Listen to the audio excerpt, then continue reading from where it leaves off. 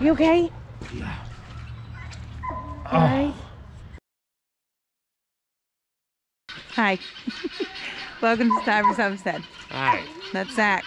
And I'm Jen. It's annoying Rusty. That's Rusty.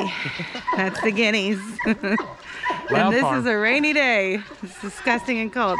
But we've got to get our meat chickens into their permanent home. Maybe permanent. Permanent for now. We'll see. Never know what will change. But we gotta do it. But first, we have to evict these guys. I don't even know why they're in here. Y'all don't live in here, and you don't even sleep in here. But they hang out in here during the day. Also, it's disgusting. So we have to move it. We also have to fix the door. And we have to fix the back because it's unattached. Big project. I don't know why they're hanging out in there. They don't lay eggs in there. Have you ever had chickens just show up on your farm? Those two right there are bantams. We don't have any bantams. We've only had bantams one time, and it was like 7 years ago. It was our first chickens. And they just showed up here. One of them did, and then the next few days, another one did. So they just live here now, and they get along with all the chickens. All right, first project is to fix the back. I don't remember why it's like this. Do you? I ran out of tin, and then we were like, oh, well, it can be like ventilation. So we just put up hardwood cloth. Yeah, well, I guess it got ripped off somehow. So we just have to staple that back on, and it'll be fine. It's ventilation, it's good. It allows the airflow to come through and maybe dry it up when it is not as wet. So this little thing is not the coolest or prettiest chicken coop that we've ever had. We've had some pretty crazy little chicken coops. Yeah, we've had some wild looking things. But this Most one, of them look like they're gonna fly away. yes, this one does not. It just kind of looks like a little Cracker Jack box. Yeah. But we threw it together last year when we got our meat chickens when we moved here. We just had some stuff flying around and we threw it together, and it keeps them safe. We never had an issue with a predator getting in. It is tight, despite that, what you saw, we fixed it. And we do put the electrical fence around it, but for the meat chickens, we're gonna just put them in it and leave them in it and lock it for probably a couple weeks until they get bigger, because we have been seeing an eagle fly. Yeah, a bald eagle. Yeah, and we have our fair share of hawks, and they're still fairly little, so we don't want to leave them exposed, but it'll be nice for them to get out here and get on grass and get in the sunshine and not be in their little brooder box anymore. It does help that the guineas are free range around this area, and the cows are here just for eagle and hawk protection. Having bigger things close helps, but they're not going to be close enough to where they're really going to help. I guess what I'm saying. Oh, you okay? Yeah. Alright. I don't know if I caught that or not. It was slippery. He fell. Oh, He's okay though. So we were gonna use the truck to move it, but he's just going on and doing it for some reason. Muddy. Very muddy, very slippery. Let me get the water. Okay. Nope, nope. Went down again. Not recommended to do that when it's been raining. You got like 4 inches of rain on the ground. Oh, thankfully the ground was soft and it didn't hurt me too bad. How was the show, babe?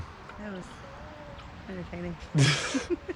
She was nervous the first The first time, the second time I wasn't. because I slipped underneath of it. I thought it was heavy. Yeah, it's not heavy, but these boots, man, Grandma Carrion got them for me for Christmas, and they have all their traction, but they are slippery. Man, they're slippery. As soon as you get on a little mud, and if you have a farm or homestead, you know, animal poo, real slippery. Yeah, it's real steamy. My backside is awful. It's in awful shape. It's gonna be a shower for me after this, it looks like. night. Hot tub night, that's right. All right, now I just gotta get the door on it. We'll put the fence up and get this daggone chickens in here. They're gonna taste even better now. Yep. Since it is a little wet out here, they have grass in there, but we're gonna put some hay in there just for a little extra, I don't know, insulation, I guess would be a good way to call it. So you haven't seen us use the Premier One electric fencing in a while because we've been using the poly tape for the cows, and everybody else is either in the barn with Dolly, so they don't need it, or the chicken's free range and they don't have any issues out here. they don't get taken or attacked or anything because of the perimeter fencing. But for the meat chickens, they're a whole lot more vulnerable. So that's why we're putting this up. And Dolly's over there, which will help. And, you know, Xena and Rusty are over there, which helps. But it just gives them an extra layer of protection since they are for food. We don't want to lose a bunch of them and lose our investment. And one thing, sorry, I don't know if he's cutting out. One thing I've learned with these fences, don't try to guess the distance. Go get your 2 ends, put them together, and then make your circle around it. You'll never get it right. That's smart. All right, so this is our first round that we got. They're getting really big. So we just got them out of the brooder, and we've got them into this tote, and we're gonna take them up. They've got their big feathers. We'll see how they do. But see how they don't look weird, like Cornish crosses? They have their feathers. They got a little bit under here. Yeah. But that'll grow pretty quickly. They look like more of a normal bird, and that's one of the big things that we like. If this was a Cornish cross, there'd hardly be any feathers on it. That's true. Yeah. That'll look good.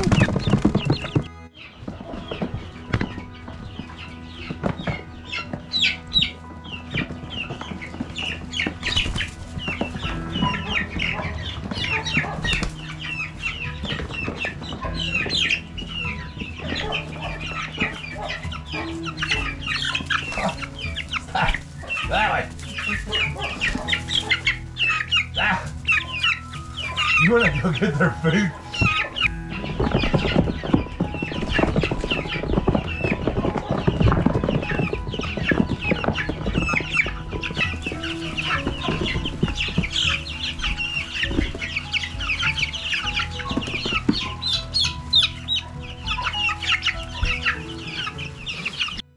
Okay, and this is that second round that we got, and they're all doing really well too. And they're going in with the big guys. There's really not much of a size difference. They'll be fine. But for 1 week though, because they're only a week difference. Yeah. You can see how fast they grow in that short amount of time. Yep, they're finding the food and water. Yep. They like it. All right, and those freeboards, they got to put a 4x4 there. And we had a little bit of a high side over here, so I'll put another one there. That just while they're small, they could slip out of that, but they're all happy. So we would like to sit around and watch them for a minute, but I'm muddy. It's just raining. It got to the point where we just had to do something in the rain because it didn't stop raining. Like I said, we're on our way to 4 inches of rain at the moment, and I'm about to show you what that dog is barking at because I know you heard it the entire time of this video. We have a river. Yeah, there's nothing we can do. I mean, we've tried everything, I promise. So don't even suggest nothing because we tried it. He's just, Rusty is who he is. Yeah. All right, real quick, you can buy a gate. They got them. We've used them a lot. We have several. We just don't use them very often because, to be honest, they kind of have a gaps and could be part of predators. So if you put your 2 here, you have your 2 hookups that you get going on here. You can just wrap them around each other. So you can just wrap them around. That holds it tight. And then so whenever you want to come in, you just turn your power off, unhook, and you can walk in. Or you can turn your power off and bend over it. Now, don't highly suggest that. My mother-in-law broke her arm doing that. Yeah, I don't suggest that way. But trying to go in that way, once you have your power on, you just turn it on. And then you want to check it just to make sure. 8,000. 8,000. All right, we're good to go.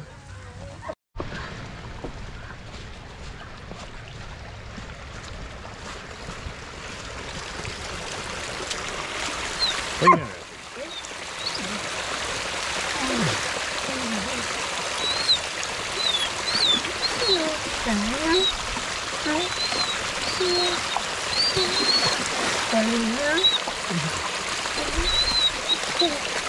There you have it. That's what he's barking at all day, literally all day. If that little drain creek area is flowing, he's playing in it, and he loves every minute of it. I think he wants it to go faster. Yeah, I mean, he's happy. Yeah. We're not. I mean, it's about as fast as it can possibly go right now. Huh? What? I was just trying to make you mad because you weren't sitting down yet. Oh my gosh. I'm telling you, you need to live with her. It's funny. It's funny. Okay, so the rain has stopped. We have cleaned up because we got a muddy chicken poo mess all over us. I can feel the soreness trying to settle in just a tad. It's not gonna hurt. I really hope I got it. Y'all will know by now if I did. Yeah. But, man, it was rough. She said, I thought I was gonna kill you. I was worried for a minute, but once I realized he was okay, then and the laughter. And we can all laugh. But anyways, we wanted to talk a little bit of the details about moving the chickens out from a brooder to the outside, when, why, all that good stuff. So first off, meat chickens take around 10 to 12 weeks-ish. Always varies, but that's kind of your average time on how long it takes from being hatched to when you butcher. It's a very fast process. So we got these chickens, the first round, the bigger ones, January 31st week. Yep. The next one's the, I guess, second week of February. Mm-hmm. So they're already a few weeks old. We're already almost to that halfway point, to be honest with you. So chickens, they're going to grow fast, but they're not going to grow that quickly unless you get them outside in the sun and on some grass. Let them peck around in some bugs and all that good stuff. So it's important, as soon as they get those true feathers, get them outside. But you need to protect them. Now, I think we need to make the distinction between if these were laying chickens and if these are meat chickens. It's a similar process on getting them outside, but meat chickens are a little bit different. I know people will probably look at that fence and think, well, they're going to fly over it. If they were laying hens, they absolutely would. Meat chickens cannot get themselves up off the ground. They just grow too fast and they get really chunky. So we don't have to worry about that. They would flap and try. Yeah. And the coop itself, you would keep laying hens in there for a couple weeks just so they know it's home. You saw us put the fence up. The fence is not really for them. The fence is for predators that may come. We don't want any kind of predator to get anywhere near that coop, even though it is, no chicken coop is ever 100% tight, but it's as tight as it can be. So that's what the fence is for, is to keep predators off of the coop and keep them out, not necessarily to keep the chickens in. And we don't have to worry about flying predators right now, because if you have that kind of fence and the chickens are little, yes, they can be taken by hawks or eagles, whatever else flies around your area. But those meat chickens are going to stay in that coop and for a pretty good amount of time. We'll move it back and forth so that they can get on grass. We'll let them out when they're near the end, when they're fighting size and nothing can pick them up. But right now, that's just their home and that's where they're going to be. Yeah. So if you cut our last video, one thing that really felt like home today was fighting that Premier One fence. Yeah. We love those things, but man, it really is like a fishing net. It'll tangle and do all that stuff, which is part of its goal as well in front of those tighter areas, is to catch whatever may come in if the shock doesn't deter them. So when she was talking about predators, we're talking about minks, weasels, raccoons, possums, wild dogs, wild cats, things like that. It's going to shock them real good and back them up. But I know a lot of people are going to ask, what fence was that? Because if you go to Premier One, sometimes it can get a little confusing. They have a lot of numbers on there and it can be a little difficult.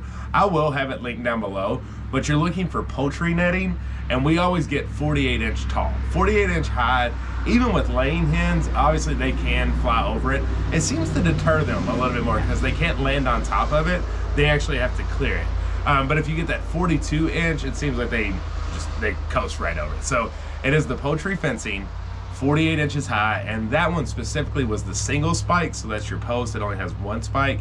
I do recommend getting the 2 spike. It's a little bit more sturdy and a little bit more durable. So that's the specifics on that, because I know people are interested. One more thing about those fences, you'll see it online. I'm not sure exactly what it's called, but it's some kind of like chick guard that you put at the bottom. And I want to say it's like 2 foot tall maybe, but it covers those bigger holes so that your little small chicks can't go running out. Yeah. Because at the size they are now, if we were to let them out in the fence, which we're not, they could get through those holes. So that's a really cool thing. We've never actually had it because we just usually wait until they're too big to slide out of the holes. But it's a really cool tool that they have on there if you're interested in putting them out when they're smaller. Yeah, it's basically like if you have electrified hardware cloth, like really tight hardware cloth that runs all the way at the bottom. So it is pretty neat. The last thing about the fence, you might be saying, well, why would you even need that? Isn't it supposed to shock them? Like she had mentioned, this is more to keep them out. Chickens are very insulated. There's a lot of stuff that they're going to touch on that fence and it's not going to shock them, all their feathers that they have. Your best way of even getting a chicken to get shocked is normally their feet, and think about a chicken, they're not coming up with their feet, they're coming up with their body. So they can usually slip on through when it comes to that. So yeah, that's the basics of that fence. We did have an IntelliShock 60 solar power boost that was on there. I like the 60s, they're more universal in my opinion. A 30 would be fine if you're just keeping a 100-foot fence, which that one is for chickens. But I would suggest getting a 60 because you never know, you might get a goat down the way, and that would help keep a goat in. Yeah. So you're seeing this video, and this video was, you know, it was going to be put out anyway, but you're kind of thinking like, well, this is weird timing. The world feels like it is on fire. We're aware of that. We are praying for everyone. We're keeping up to date on the situations that are going on, and more than anything, we're just pushing even harder here at home to make sure that we're set up with everything we need. That's why we do YouTube in the first place, because we want you guys to do the same. We just want you to understand how important it is to take care of your family at home, or yourself if it's just you, especially now. And that's why we're going to continue to teach and show you everything that we do on the daily that makes it together as a whole to be sustainable as possible. Yeah, and don't let anybody tell you it's too late. I don't want you sitting on your hands and be like, well, it's too late for me to do anything. No, every year there's something, right? It's like, oh, it's too late. Every day there's something you can do. Right, and so continue to do that. Even if you don't have the land to do so at this moment, you know, start growing something, start canning something, start preserving something. And so having a bunch of meat chickens, I think we totaled up to 56 I think so. out there. Fantastic. We only had, I think, about not counting that whole box that was passed, 5 or 6 that died in the stages of us having it, which is good. That's a good ratio out of, you know, over 50 chickens that we had.